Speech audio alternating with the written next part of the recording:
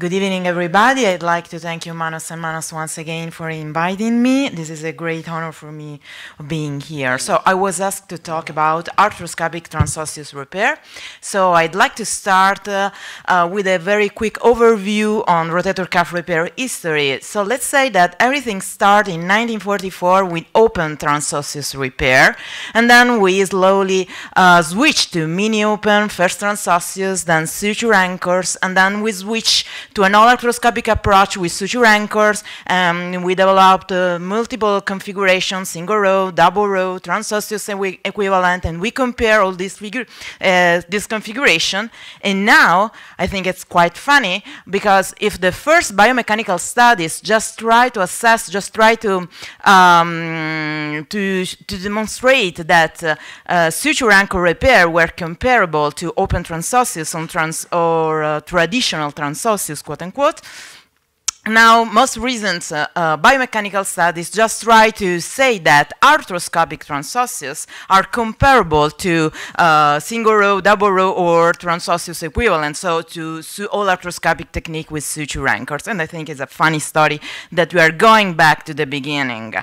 So, regardless the technique and the approach we will use, we aim to get a perfect repaired cuff. And what does it mean, a perfect repaired cuff? It means that we want a stable construct from a biomechanical standpoint. We want a very good function. That means unhappy patients. That means a patient with a full recovery of the range of motion, a patient with all strength recovery, and that is able to return to work and sport activity. And even if we are in the 2020, we still are hoping for a biological healing. That will be a perfect cuff. But let's start with biomechanics.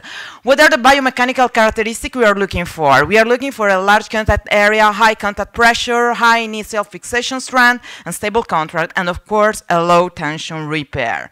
And what do we learn from biomechanical studies up to now? According with the previous speaker, we can say that we are all agreed that double row repair, and specifically the transosseous equivalent, for sure are the best construct from a biomechanical standpoint, because they have higher failure loads, lower gap formation, and the suture bridge, so the transosseous equivalents, also have an high contact pressure even compared to standard double row constructs. So we can say that our comparison tonight will be for transosseous equivalent and arthroscopic transosseous. And when we talk arthroscopic transosseous, we're just saying that we are looking for a way to perform some bone tunnel. But once we got the suture in the tunnel, we can apply for multiple configuration, starting from simple suture to Mason Allen to H-shaped configuration that has been described by the group of Professor Castagna that is here, and the more complex configuration like the X-box. Why I'm telling you this? Because when we look biomechanical studies, we need to focus on what kind of configuration we are comparing. Otherwise, we're going to get the idea that biomechanical studies just show controversial result, and I think it's not. Because we say that if we compare transosseous equivalent and transosseous repair by using simple repair, surely transosseous equivalent look better.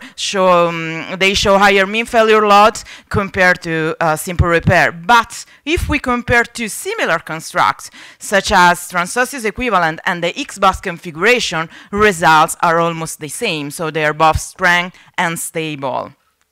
And according to what I'm saying, a recent meta-regression analysis, systematic review and meta-regression analysis of 40 cadaveric studies just say that what makes the difference are not the anchor, not the bone tunnel, but the number of suture and the suture limbs that just pass through the cuff. So it looks like the more, the better. But talking about suture, so suture configuration probably makes a difference from a biomechanical standpoint.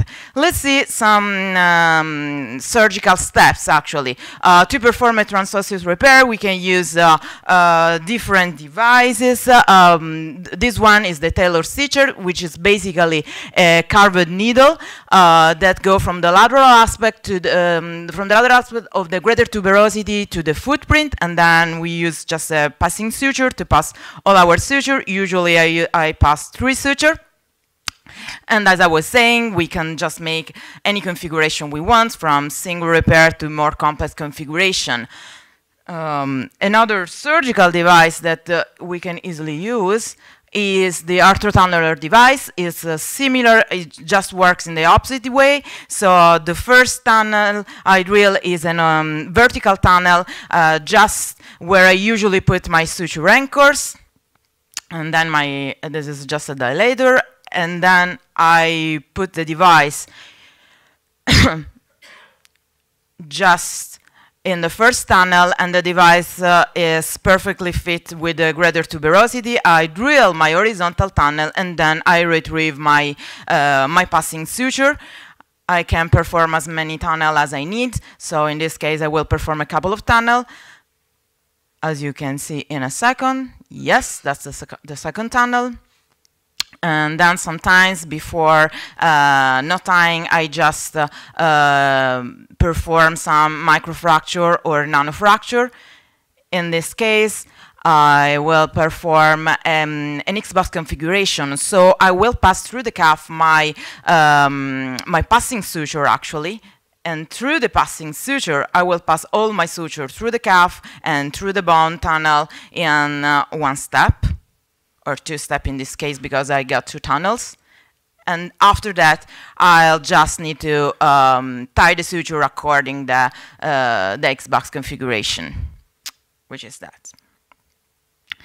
So from a functional standpoint, from a clinical standpoint, I can show you actually only two studies, which are the only two randomized clinical trials available on this topic, because all the other studies are just case series. They say, okay, transosseous equivalent just reached very good clinical results. But let's see a comparison in a randomized clinical trial.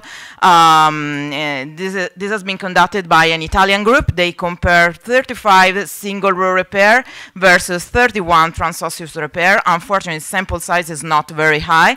And from a clinical standpoint, at the final evaluation, at an average follow-up of 40 months, they say no difference. What they found only a significant difference in pain management. They say that in the first 3 weeks, or at least 3 weeks after surgery, pain was inferior,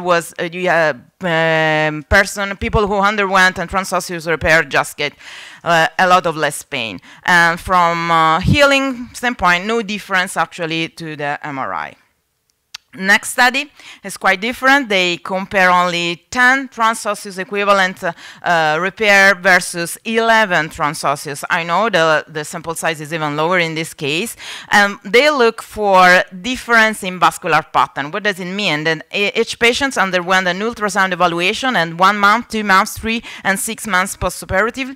And they found that at least for the first 3 months after surgery, the blood flow was more evident in the transosseous repair, probably because it came up from the bone tunnel as well. So they say that there is a potential biological healing increased by the transosseous repair. Let's sum up what advantages we can get with transosseous repair.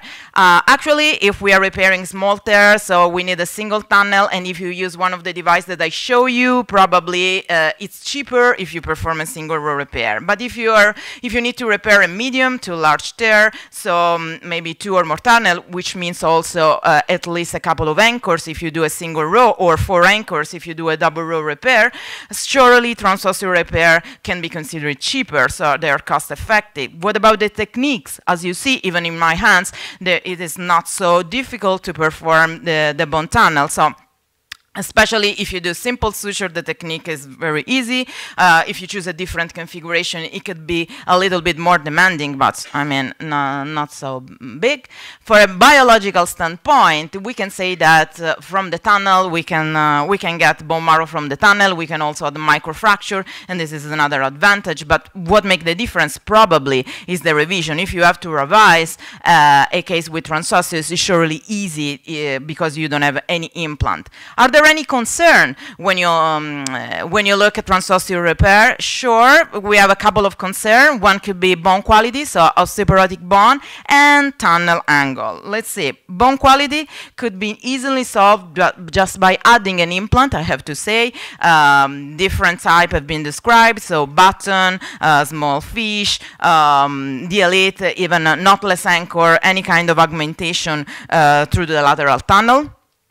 And for the tunnel angle, what we can say, two problems. One is a bone bridge, but if you use one of the devices that I show you, you don't have to care about the bone bridge. I cited a study that always, of course, talk about open transosseous, and they say that the bone bridge is sufficient when tunnel are placed at least 10 millimeter distal to the tip of the greater tuberosity, but as I said, it's not an issue if you use a precise device. If you use an handmade device, like an ACL guide, for example, so you need to pay attention to tunnel angle. And so even the axillary nerve is a potential, there is a potential risk. I say potential because no reports are present in the literature, but there is a study that showed that in order to be safe, to stay at least 5 millimeters away from the axillary nerve, you need to drill your angle at least 60 degrees with the horizontal axis.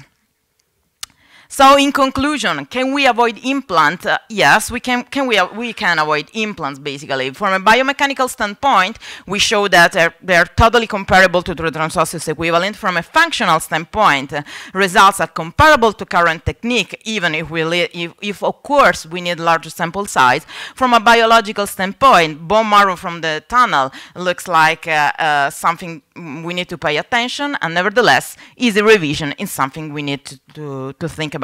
Thank you, and I hope to see you in Milan for the ESCA meeting. Please, please, please, please, don't forget to like our Facebook page, the ESCA ESA. Thank you.